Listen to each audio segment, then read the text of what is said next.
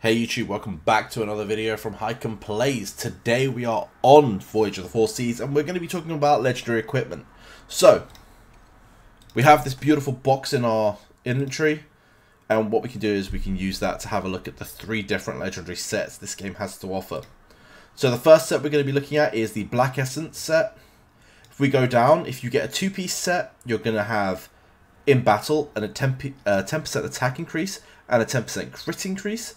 And on a 4-piece set, when landing a crit, there's a 10% chance to increase your crit damage by 100%. This lasts for 3 seconds. This is actually massive, right? So that explains the Black Essence set. If we now move on to the Murakumo set, this is more aimed at tanks. So when in battle, 10% of your HP gained is then reflected, and when receiving damage, has a 10% chance to heal for 2%. Again, really what you want on a tank, right? And the last set, so the third legendary set, is the Rainfall set.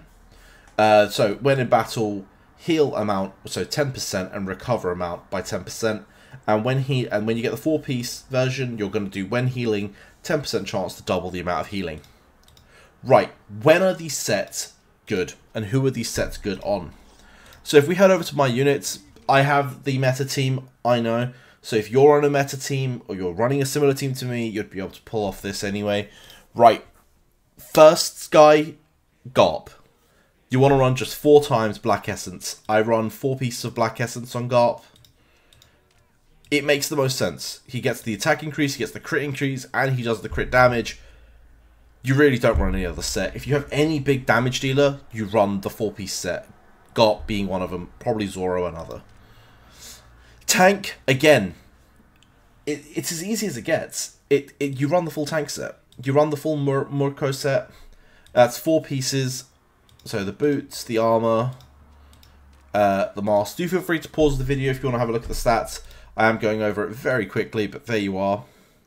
So it gets interesting with players like Ivankov. So I don't have a legendary set on him, but what I would be running on Ivankov would be, I'd be going back and running 2 pieces of the Black Essence. So say 1 and 2. And then I'd be running 2 pieces of, oh, I've double clicked there, of the armor from the tank set. Because what you really want for him would be the extra 10% HP, so you can reflect and do damage. You've got the extra HP for the stain, but you also want him to have the attack and crit, but you don't want him to have the crit damage. There's no need, he's not going to be doing too much damage. So making him more stable is just going to be better. So you run 2-piece sets, so 2 2-piece sets on him. The same applies to Blackbeard. Again, you can run 2 Black Essence and 2 Murko, because again, you want him to do damage, you want him to be tanky. Makes sense. In fact, what I said about Ivankov, I probably wouldn't run the Black Essence. I'd probably run the healing set. So I'd run 2 Rainfall, 2 Tank. So ignore what I said earlier. Run 2 Rainfall, 2 Tank. And Marco, I mean, he's the best healer in the game at the moment. So it has to be the full healer set.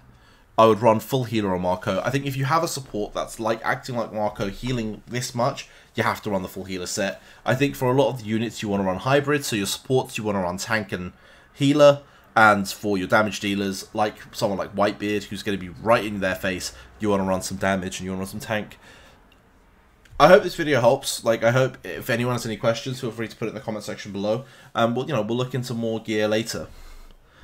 In saying that, peace.